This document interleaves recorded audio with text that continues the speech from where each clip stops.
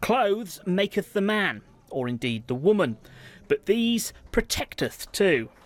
A range of designs that incorporate bulletproof lining and body armour, so you can look your best and be reasonably relaxed about an armed attack too. Tenemos vestidos, blazer. We have dresses, blazers, t-shirts, leather jackets. We're going to see along the runway kaftans, tunics from the Middle East, and garments we sent to senators from India. The customers don't stop there. They're said to include presidents, government officials, and even the King of Jordan. It's claimed some of these clothes can protect the wearer against bullets from a 9mm caliber handgun. You can even get a jacket that gives off electric shocks. Not that you'd ever know. It's amazing. It's discreet, it's lightweight.